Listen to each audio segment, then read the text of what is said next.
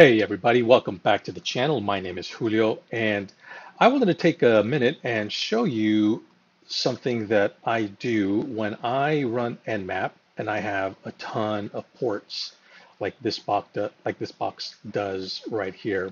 This is MedJed from Proving Grounds.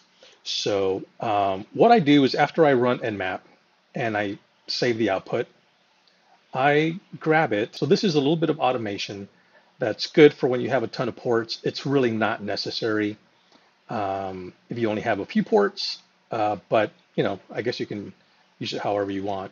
So I copy it, and now I'm going to bring over a terminal from my host computer. So this back here is my Kali, which is on a VM, and then my personal computer or my host computer is also Linux. So that's what you see right here. And I have a folder or file named nmap.txt. So I'm just going to nano that, and I'm going to paste the output and save it. So now what I'm going to bring over are my notes.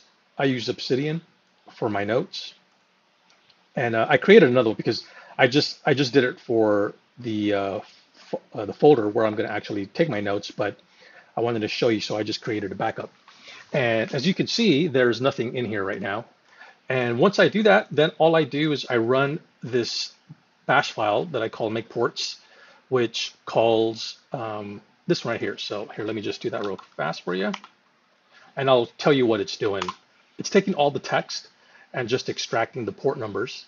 And then it's asking me if it's a Linux or Windows, because the way I have this broken up is I have a folder for Linux boxes and a folder for Windows. So it's asking me what it is. So I'm just going to tell it it's Windows. And then it just asks me for the name of the box right here. And I just type in medjed2. And when I hit enter, you should see this populate with all of the ports. And there we go.